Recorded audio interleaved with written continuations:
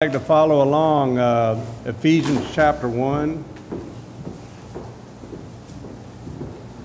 Romans chapter 4, and Galatians chapter 4. Ephesians 1, Romans 4, Galatians 4. This morning we're in the state of Florida, and the question is, how many of us are in the state of blessedness? It's probably not something that we consider, is it? If you thought this past week, oh, I'm in the state of blessedness.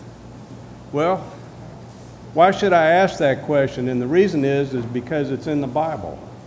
And it's something that you can consider being in that state. Let's start with Ephesians chapter 1 in verse 3. And this is the verse that we all know. But blessed, it says, blessed be the God and Father of our Lord Jesus Christ, who has blessed us with all spiritual blessings in heavenly places in Christ. You notice there's one word there that shows up twice, B-L-E-S-S-E-D, and I think those are two different words. The first word, blessed, is how I would pronounce it, and that's a state. That's a state of being. And then the second time the spelling of that word is used in the verse, it's a verb. So blessed, God is blessed. He's blessed. He's in that state because He's blessed us with all spiritual blessings in heavenly places. Now look at Romans chapter 4, and we get a better understanding of what blessed is. We won't go there, but in Psalms it says, blessed is the man whom God hath chosen. Blessed. It's a state, and we've been chosen. So we should be in that state. But look at Romans chapter 4, verse 1. What shall we say then that Abraham our father as pertaining to the flesh hath found? For if Abraham were justified by works, he hath whereof to glory, but not before God. Verse 3. For what saith the Scripture? Abraham believed God, and it was counted unto him for righteousness. Now to him that worketh is reward not reckoned of grace, but of debt. But to him that worketh not, but believeth on him that justifieth the ungodly, his faith is counted for righteousness. Verse 6. Even as David also describeth the blessedness, the state that we should be in. Why? Of the man unto whom God imputed righteousness without works. Verse 7, saying, blessed are they whose iniquities are forgiven and whose sins are covered. Blessed is the man to whom the Lord will not impute sin. I've been thinking about these three verses for a while, 6, 7, and 8, and I want to try to, my goal is to memorize things that I'm thinking about, and I've got a way for you to memorize those three, and it's ISI. Blessed is the man, ISI. And look at it, ISI. This is why you should be blessed.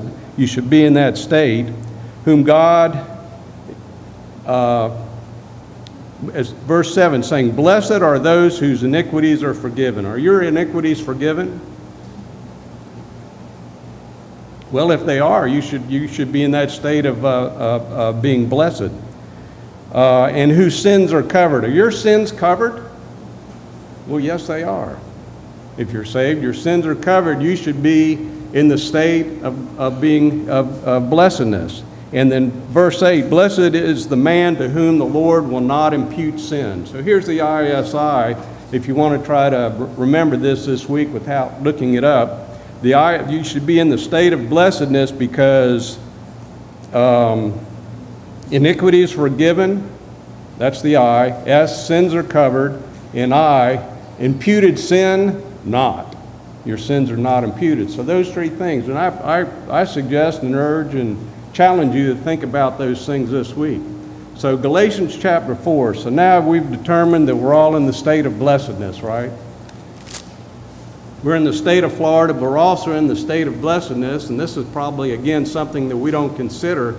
But according to these verses, we are there. We should be there. And if we're there, it's something that we should consider. Galatians chapter 4, I love this question. In verse 15, Paul is dealing with the Galatians who had issues with legality. Another word for legality is religion. They understood that they were saved by grace. They had all spiritual blessings and heavenly places in Christ. However, they wanted to be religious about it. They wanted to do more to add to their salvation. They wanted to do works based upon their own strength for God. So Paul says, based upon that, in verse 15 says, where is the blessedness that ye spake of? In other words, they were talking about it. They knew what they had. So the question for you and for me and for us this morning is, where is the blessedness? Paul asks it, where is it? Where is the blessedness? And look what he says as he goes down through there. He says in verse 15, for I bear you record that if ye had been possible, you would have plucked out your own eyes and given them to me. Am I therefore become your enemy because I tell you the truth?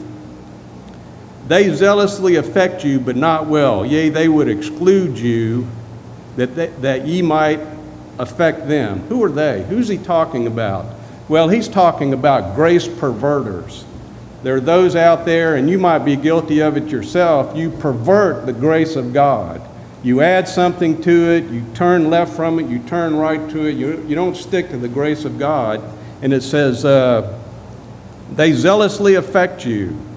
There are things that affect you from your grace standing, from your grace position, but not well. Yea, they would exclude you that ye might affect them. And it just makes me think about the question, and I think all of us can agree with it. There are probably people in our lives, whether they be relatives, friends, co-workers, or whatever, you try to give them a dose of truth, and what do? They may talk, they either talk about you behind your back, or they just exclude you. You know, if you try to bring up something about the truth of the Word of God again, they're going, I had a relative tell me, let's leave God out of it. So they exclude you. Verse 18, but it is good to be zealously affected. That's the impact of grace in your life. Always in a good thing, the good thing of grace, and not only when I am present with you. So that's it.